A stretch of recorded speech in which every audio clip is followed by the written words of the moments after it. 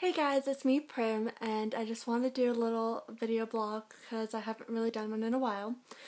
And yesterday was a very important day because it was the Catching Fire teaser trailer. I sat in front of my laptop for about 3 hours, not being able to focus on anything, really upset with Lionsgate because they really tricked us with the whole countdown thing. And then I sat through a really laggy, crappy MTV movie award show, which was really raunchy and I didn't care for at all. And to be honest, I didn't really care because all I wanted was Catching Fire. Anyway, I was watching it was MTV Brazil.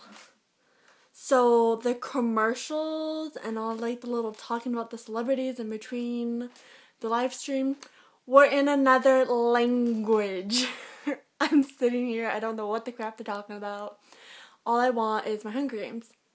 Of course, they save it till very near the end, of course. But when the moment finally arrived, I saw it, and the first time I saw it, it was really laggy, and I missed a lot.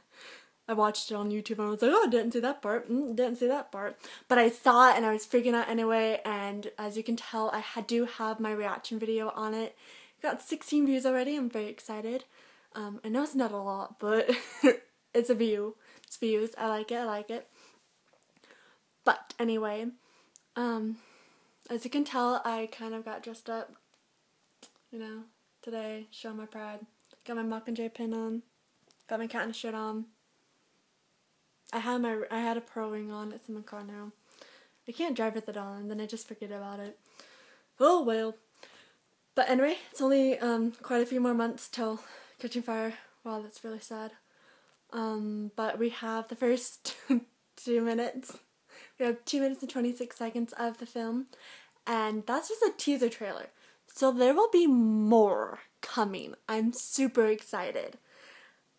Sorry, not obsessed. Sorry. I'm tired.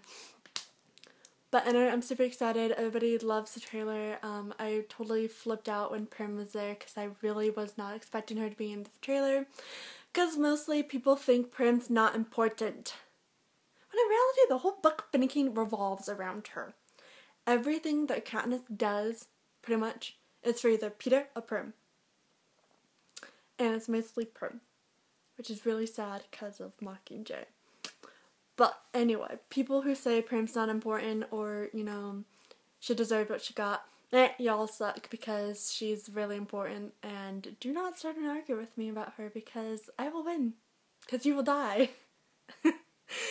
Anyway.